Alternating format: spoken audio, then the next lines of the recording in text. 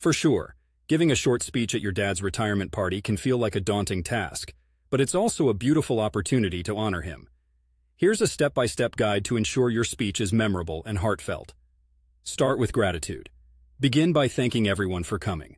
Acknowledge the significance of the gathering and what it means for your dad. Example: good evening, everyone, and thank you all for being here to celebrate my dad's incredible career and retirement. Share a personal story. A short personal story or anecdote is always a hit.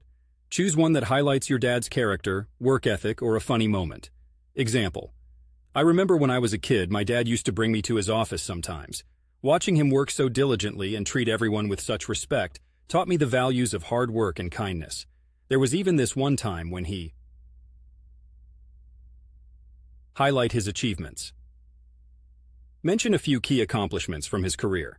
This is a chance to remind everyone of what he's done and why he's being celebrated.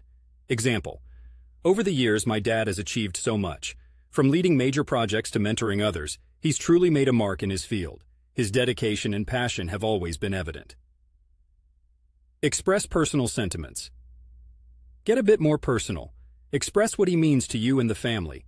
It adds a warm, emotional touch.